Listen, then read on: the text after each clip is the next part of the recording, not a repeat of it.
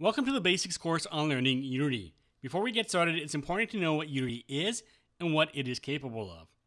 We'll answer a few commonly asked questions beginners may have when they want to get started with Unity. First off, what is Unity? Unity is a multi-platform game development engine. Now don't let the game part fool you. Unity can be used for all sorts of unique projects ranging from mobile apps, simulations, to web projects, and more. Unity supports almost all the available platforms you can think of, ranging from PC, Mac, and Linux, to mobile, to consoles, and even AR and VR hardware such as the Oculus Rift and the HTC Vive. Unity can be installed on PC, Mac, and Linux as well, so regardless of your operating system, you can get started with Unity. Another common question people ask is if Unity is free. The Unity engine is essentially the same for all, but it does have a free version and a paid version.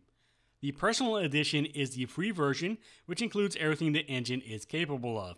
In previous versions of Unity, you had a Pro-only feature, such as lighting or custom effects, to name a few. Now Unity is unlocked across the board.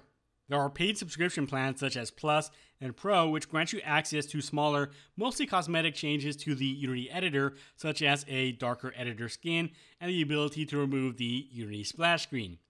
Now, while these things are nice to have, the main reason you want to pay for Unity is when your games or projects start making more than $100,000 annual gross per year. Once you've reached this limit, you then must get Unity Plus or above.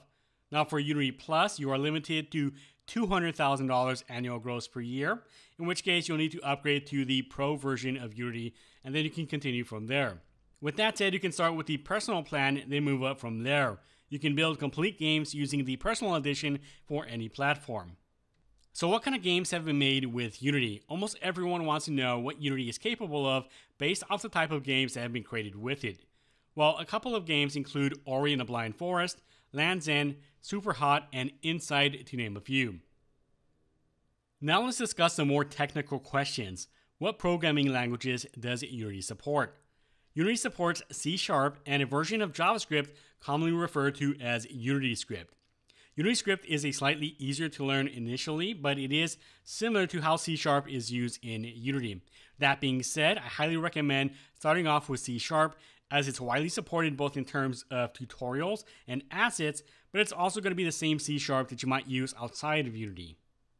So hopefully we've answered some of your questions in regards to what Unity is and what it supports. In our next lesson, we'll look at installing Unity and how to create your very first project.